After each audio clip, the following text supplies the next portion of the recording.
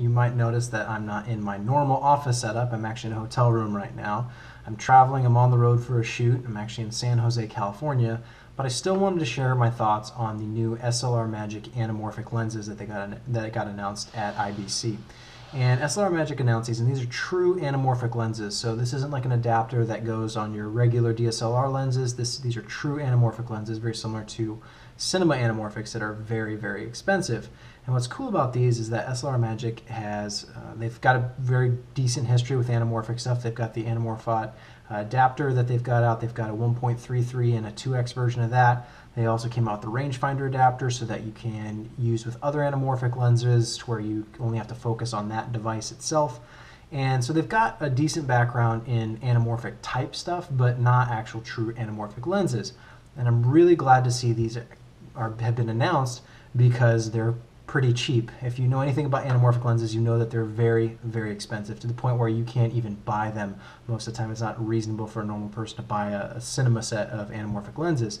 These are actually $2,500 a pop, which is also interesting because that's what the Rokinon-Zine cinema primes, so non-anamorphic, but like higher end cinema primes that Rokinon has come out with, those are also listed at $2,500, which you can currently order now.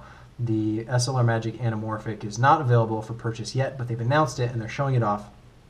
And so it's kind of interesting. We've got the cinema primes, the Rokinon ones at $2,500, much more affordable than a lot of other cinema glass out there.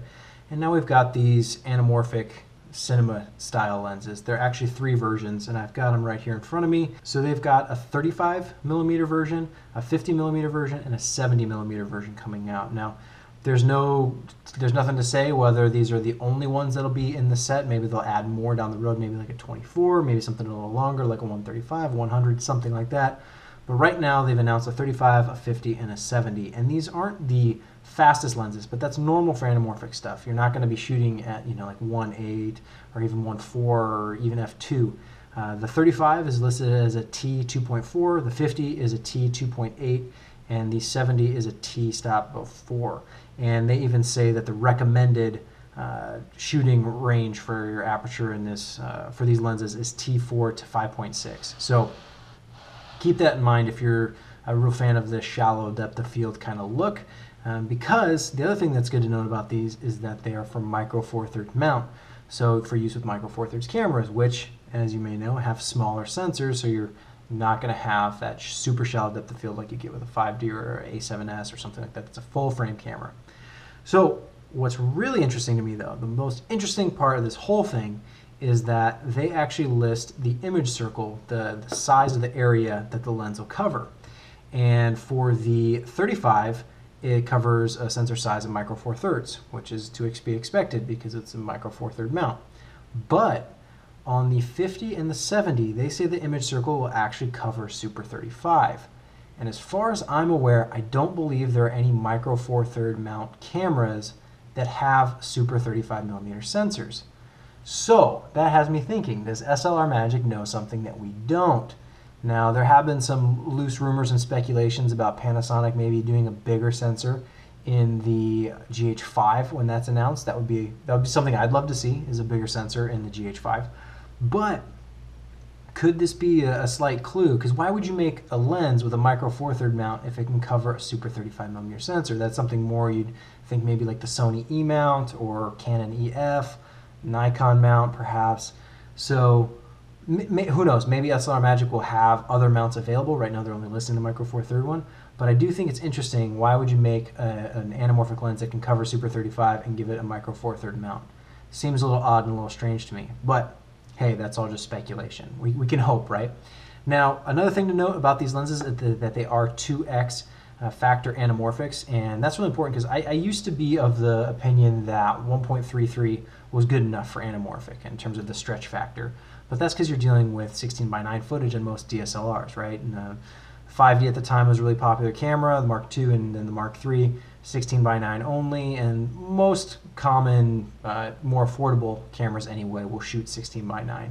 It's really not until you get into the higher end cameras that you get to play around with aspect ratios a little bit more. But for a 2x anamorphic, you actually need to shoot 4:3 to get a nice proper aspect ratio of 2.66 to 1.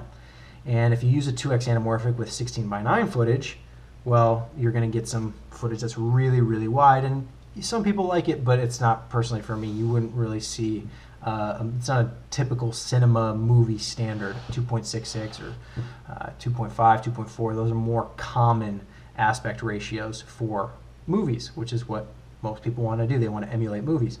So the GH4, as far as I know, that's the only 4:3 sensor that they've actually unlocked that feature, so where you can shoot 4:3 and do an anamorphic mode.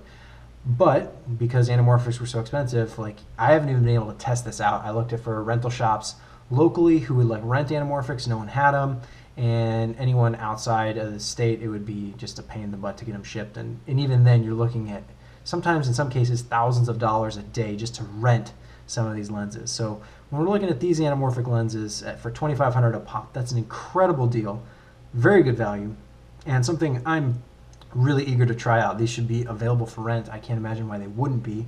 You know, something like Lens Rentals or Borrow Lenses or Lens Pro to Go. Hopefully they'll get them. They're already getting the Rokinon Zine lenses, so you could do that to test those out, and hopefully, because these are only $2,500 a pop, they should be pretty cheap to rent as well if you just want to try them out. Because I am very eager to try out that anamorphic mode on the GH4. I just haven't had a chance yet, and we'll see. Maybe the GH5, maybe these will be a nice pairing with the GH5. It does have a Super 35 millimeter sensor, and if it's also got, you know, the anamorphic mode that is currently on the GH4, I can't imagine they'd take that out, and it'll probably have V-Log-L, which is now being rolled out for the GH4 as well.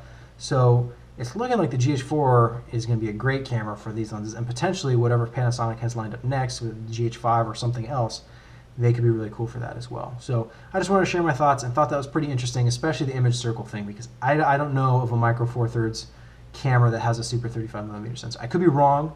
Let me know in the comments if I am. I'd be happy to correct myself. But to my knowledge, there's not a popular camera with a Micro Four Thirds mount that has a Super 35 millimeter sensor. So I'd be curious if that does exist, and hopefully maybe it will exist soon. I do need to make one correction. The 35 millimeter lens is actually the one that's listed at $2,500. The 50 and the 70 millimeter versions of these lenses are listed at $3,000. Current retail value is what they're saying. So I just want to make sure I made that clear, that they're not all $2,500. I mean, the difference is $500. It's something, but I was wrong. It happens.